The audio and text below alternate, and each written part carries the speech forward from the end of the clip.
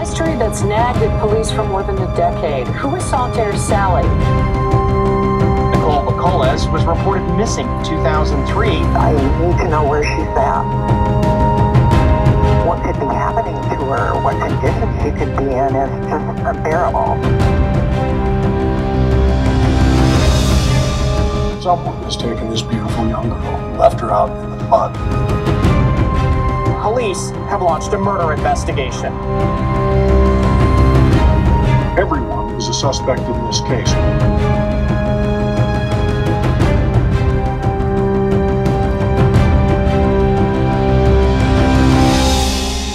Said that I killed him.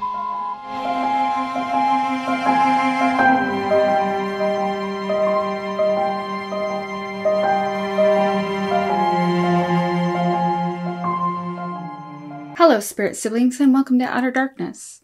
If you're new here, my name is Jen, and thank you for visiting me today.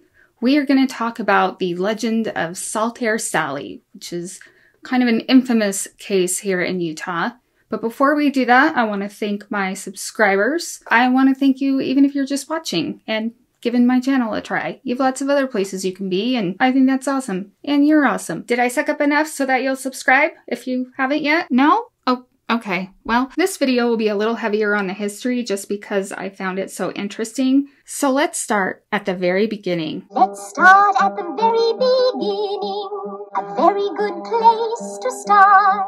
The Great Salt Lake was discovered by Jim Bridger in 1824, who thought it was actually the Pacific Ocean. I guess they figured that out when they tried to get a drink of water from the lake. That's what this painting shows anyway. Bridger was just 21 years old when he discovered the Great Salt Lake. Several years later, he would actually help guide Brigham Young and the pioneers to their new Zion, now known as Salt Lake City. On July 24th, 1847, after 17 months of traveling on the Pioneer Trail, Brigham Young, the leader of the Mormon Church, and 148 pioneers were the first to look out over the Salt Lake Valley. Despite being terribly sick with spotted fever, the leader of the church supposedly rose and declared, "This is the place." I am sure that there were other pioneers in the back going, this is really the place? Because this is a little desolate, Briggy. I can't say for sure, but what I can say is that life sucked for the pioneers. Suck. They get into the valley in 1847. They start trying to plant their crops,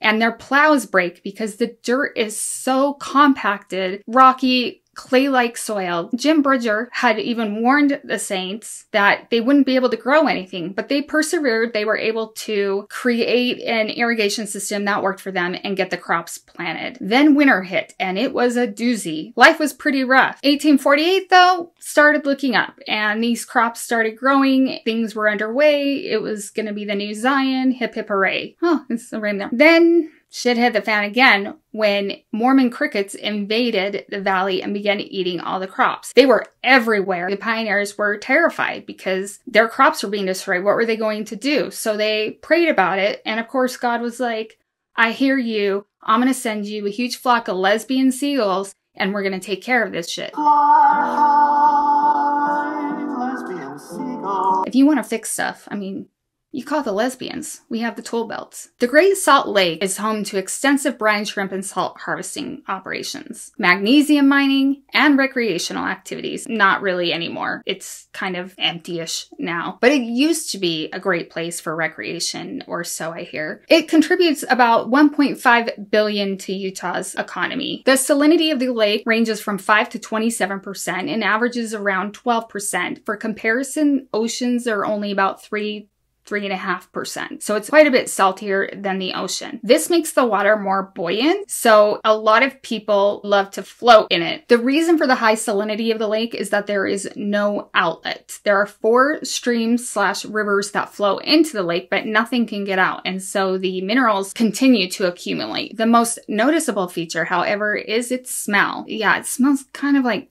something you go to the gynecologist for, if you know what I mean. Due to climate change, it's actually lost about 73% of the water in it and 60% of the surface area. The lake has sunk so much that scientists have become concerned, and have been concerned for quite a while, about the fact that there's arsenic in the lake bed, and once the lake dries up, that arsenic is going to end up in dust clouds coming into the valley. So we're all gonna die of arsenic poisoning, I guess.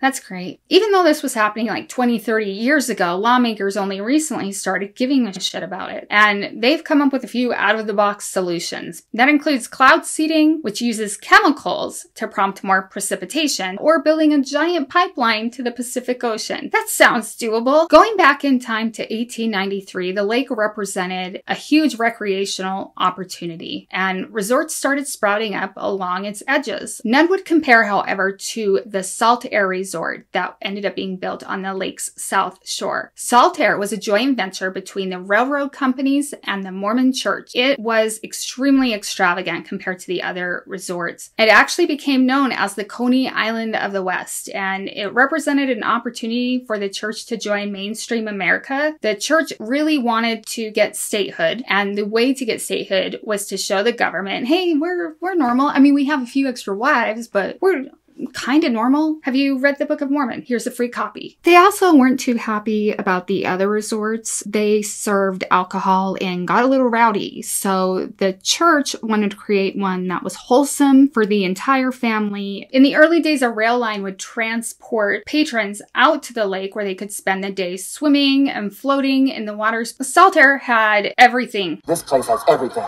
Cholos, cute people, a sheepdog that looks like Bruce Valanche, an entire room of puppets doing karate, a boardwalk where there were games, a carousel, dancing in the country's largest ballroom, according to the advertisements, big bands. It even had a roller coaster built on it, as well as a Ferris wheel. You could take tours around the lake. Great for the whole family, all your wives. In 1906, the church sold the resort, but it continued to gain popularity, and it hit its peak during the early 1920s. On April 22nd, 1925, however, the SaltAir caught fire and was completely destroyed. A group of prominent members of the church rebuilt the SaltAir into SaltAir 2, and it offered the same amenities. But it was getting rougher to attract patrons because the Great Depression was starting, and we also had the advent of theaters, transportation was expanding, so it was a little more difficult to get patrons. And then in 1931, another fire broke out and caused $100,000 worth of damage. So they struggled through the Great Depression, then World War II came, and they just had a pretty rough time making a profit. Not to mention that at some point, a huge gust of wind that was about 70 miles an hour destroyed the roller coaster. So between all of this and the fact that Lagoon had emerged as a competitor to the resort, the resort's investors started looking to sell it. And they actually approached Walt Disney, who said thanks but no thanks. So they continued to try and make a profit. But in 1958, after so many rough years, the resort closed. And it remained closed for about 12 years, with the exception of its use in a couple low-budget films, one of which has become a cult classic, Carnival of Souls, where the main character walks around the resort and people come and try to eat her and stuff. In 1967, the Beach Boys did take a trip out to SaltAir. They were performing at Lagoon, and someone said, hey, go out to the SaltAir resort, hang out there. So they did. They had all kinds of fun, but when they were leaving, they got high-centered on the rail tracks and actually had a difficult time making it to the concert in time. Later, those pictures would actually end up on one of their albums. So in 1970, another fire broke out and completely destroyed SaltAir 2. SaltAir reminds me of that friend we all have where they just have shit luck constantly. That fire was started by arsonists. The damage made sure that SaltAir was not coming back. So the next time SaltAir was opened as SaltAir 3, they actually built it about a mile away from the original SaltAir site. This time SaltAir, known as the Lady of the Lake or the Queen of the Lake, was actually built using an aircraft hangar, which is very interesting and I guess a lot more durable. It made it less flammable. Also, they got the memo on the impact of salt water and wind on wooden structures, which was a problem with the previous two SaltAirs, although it is SaltAir we're talking about, which means that something had to go wrong. In 1984, another disaster struck. This time, it was a flood. The lower level of SaltAir flooded so terribly that it sat 5 feet underwater for the next few years. However, in the 1990s, the Lady of the Lake got another makeover when music industry executives decided to open it up as a concert venue. And it is an indoor-outdoor venue to this day. It's actually pretty fun to go out there for a concert. I went to a Lumineers concert out there, but then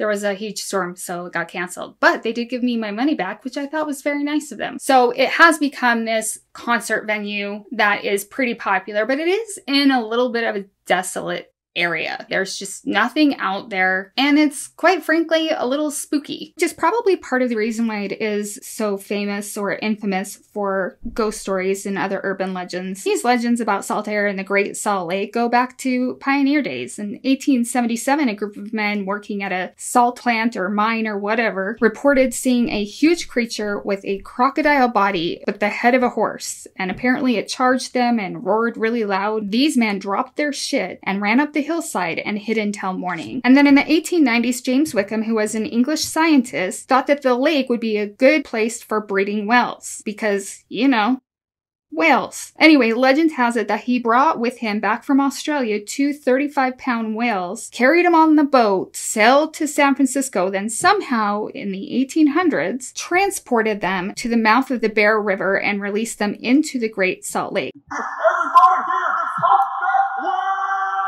You get a humpback whale, and you get a humpback whale. Everybody gets humpback whales! They bolted for the deeper water and they were never seen again. It is said that the Great Salt Lake and SaltAir hold many mysteries, including parts of planes that have somehow been recovered from the waters, shipwrecks, but most disturbingly, several bodies over the years have been found near SaltAir. The most famous of which is the ghost of SaltAir Sally, who is said to haunt the grounds of the resort. The story of SaltAir Sally begins on October 8, 2000, when 2 duck hunters were walking along the shores of the Great Salt Lake and discovered a plastic bag with a sock, a t-shirt, and a choker. Nearby lay 26 bones that had been scattered around, including a skull with long blonde hair attached. It was reported by Ghost Adventures when they came out to film at the SaltAir that SaltAir Sally had been dismembered, but this was not the case. The reason why her bones were scattered was really because of animal activity. Due to the position of the remains, police immediately began investigating it as a homicide. They began to distribute composite pictures, check dental records, missing persons records to try to find out who this person was, but they didn't have any luck. The body was affectionately named SaltAir Sally, and it would take 12 years before police would find out who SaltAir Sally's real name was. 20-year-old Nikole Bakoles. Nikole Christina Bakoles, or Nikki, was born on August 23rd, 1980. She grew up in Renton, Washington with her 3 siblings, 2 sisters, and a younger brother that was just 1 year younger than her. Nikole and her brother were very close growing up. Her brother describes her as just a very artistic and creative person. She loved painting, poetry, and her mother described her as a flower child and free spirit. She wasn't attached to material items. Her mom actually told a story that one Christmas she asked Nikole what she wanted, and Nikole answered that she just wanted a pair of jeans from the Goodwill. Nikole talked about how much she wanted a family when she grew up in a house with a white picket fence. In 1998, Nikole moved to Salt Lake City with her boyfriend, Joel Shadoin. Joel had found a job in the city, and so they decided to move here together. However, they had a pretty tumultuous relationship, being that they were both young. They struggled financially, and Nikole eventually ended up developing a substance use disorder. After a couple run-ins with police, Nikole went back to Washington and entered treatment. And her mother said that when she got out of treatment, she was like a new person. Nikole's mom begged her to stay in Washington, especially considering she was pregnant, but Nikole really wanted to go back to Salt Lake. And so she came back and had a baby girl that she named Chloe. And she returned to Washington twice to see her family in 1999. And the last time that her mother remembered seeing her was as she boarded the plane to Salt Lake from Washington, holding baby Chloe in her arms. According to Nancy, Nikole was determined to make a new start, and she was just really excited about being a mom, and it was a very positive visit. Unfortunately, though, after arriving in Salt Lake, things did not improve for Nikole and Joel. And in March of 2000, CPS was called and removed Chloe from the home because of the conditions. Chloe was put in temporary foster care before being placed with Joel's parents. Understandably, Nikole was devastated at the loss of her daughter and was working to get her back. And the last time that Nancy spoke to Nikole, she was talking about the fact that she had a hearing the next day and was planning on going to that. Unbeknownst to her family, Nikole disappeared on March 15th, 2000. 2000 after a fight with Joel. They were in the process of breaking up and losing their apartment. At the time of her disappearance, Nikole was living in a hotel around 3300 South and Main Street, which is not a great area. In fact, that hotel is kind of known for overdoses, so it wasn't a great environment. Despite the fact that Nikole lived with Joel and they had gotten in an argument and she had never returned, Joel never reported her missing. Although when he was questioned by police, he did say that they had argued that morning or that day. When they didn't hear for her, Nicole's family figured that she just wanted to be alone and needed some time because of the trauma of losing Chloe. But they weren't really sure how to find her because she hadn't updated her address. They thought she was still living in Midvale when actually her and Joel had moved to South Salt Lake. Nikole was kind of a nomadic type of person, and that was part of the problem. She, in the beginning, would contact her family and give them her address and make sure they knew where she was, but as things worsened between her and Joel, she wasn't so good at informing them of where she was, which created a huge problem when it came time to investigate her disappearance. Some of the news reports made it sound like her family wasn't concerned because they kept reporting that Midvale police hadn't received a police report about her being missing until 2003, but that actually wasn't the case. They reported her missing to Washington authorities early on. So for the next couple years, Nicole's family continued to search for her, thinking that the police were also searching for her. They even hired a private investigator, but they were not successful. Eventually, in 2003, the Midvale police were notified about Nicole's disappearance and began investigating it. While Nicole's family was still searching for her, SaltAir Sally sat unclaimed. But in 2007, an opportunity arrived.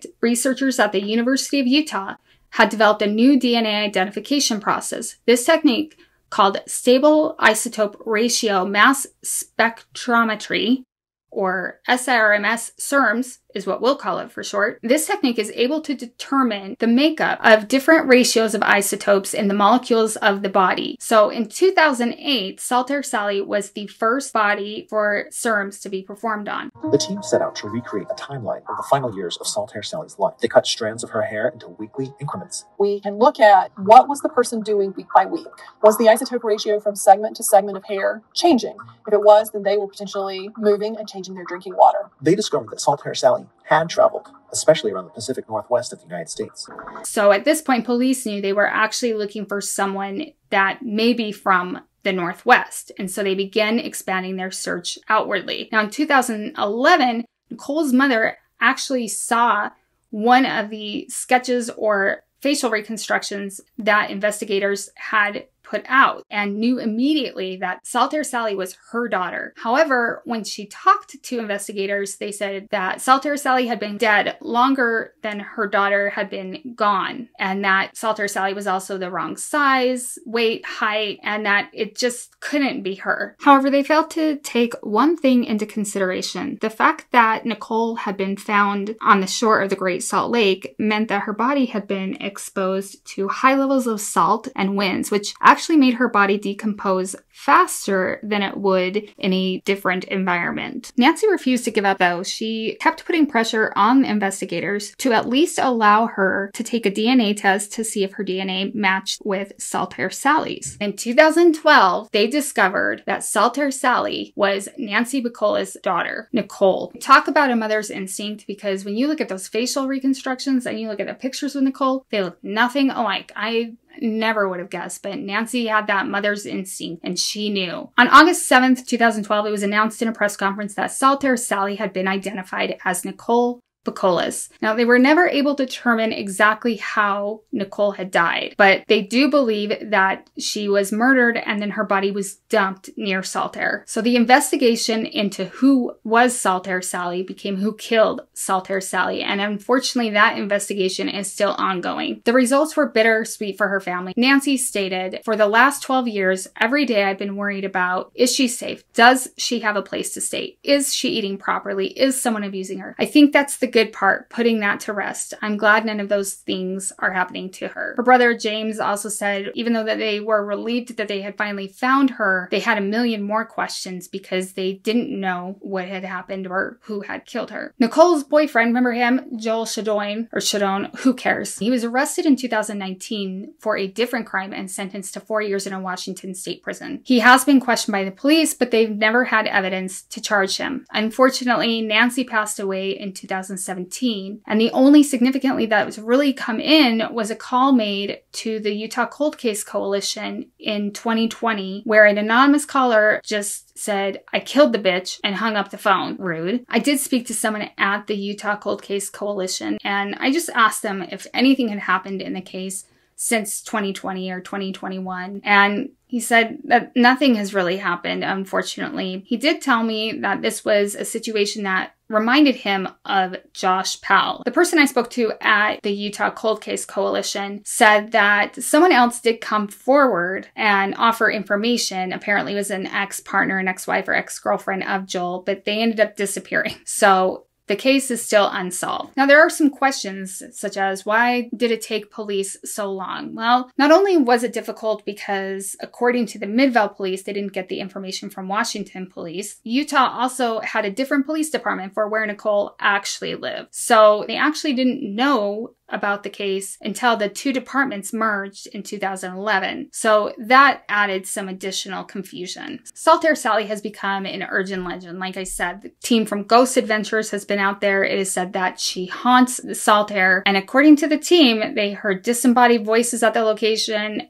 and one of them was pushed down the stairs. I'm not much into paranormal stuff, but I'm also not going to say it didn't happen. There have been some additional bodies found near SaltAir. In 2020, a woman from Salt Lake City was found out there, and I'm not sure that her murder has been solved either. Meanwhile, investigators are still searching for Nikole's killer. You can reach out to the Utah Cold Case Coalition or Ben Pender with the Unified Police Department if you have any information. Joel, I'm kind of talking to you. You wanna say something?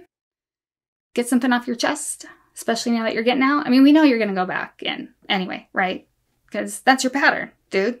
So let's come clean. So that is the story of SaltAir Sally. And let me know what you guys think. Do you think she does haunt the SaltAir? Do you believe in paranormal activity? I don't know if I do or don't. I've had some weird experiences myself, but I hope you found that interesting, and let me know what else you guys want me to talk about. Until then, remember who you are and what you stand for. I don't call it closure. I call it just peace of mind. She was just a very active, adventurous, down-to-earth girl that, you know, was really living a wonderful life. She sort of was a flower child born out of her time. She told me that all it would take to make her happy is the house, the white picket fence, and the little family. I mean, that's all she really wanted. I don't know that we will ever get the answers without the help of someone down here.